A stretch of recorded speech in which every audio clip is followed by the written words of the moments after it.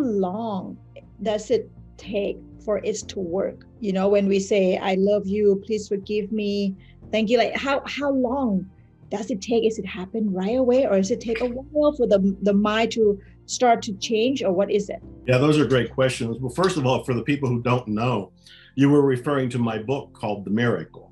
And in it, I talk about clearing techniques from tapping to belief questioning to getting a miracles coach. And I talk about Ho'oponopono.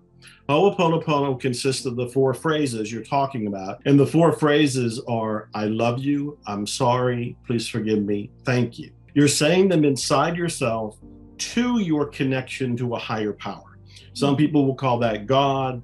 Right. I just reread Napoleon Hill, and in his book, Think and Grow Rich, he called it infinite intelligence.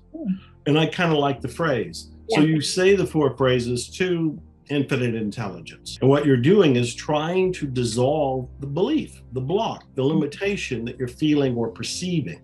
So for how long it takes, I think that is as unique as each person and each situation. Sometimes it takes as long as somebody believes it'll take.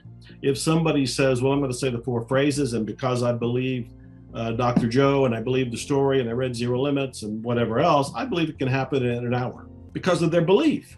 Wasn't it Jesus in the Bible who said, as you believe, it will become so?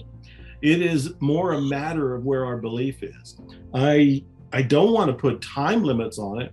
In actuality, when you practice Ho'oponopono, you should be doing it nonstop forever.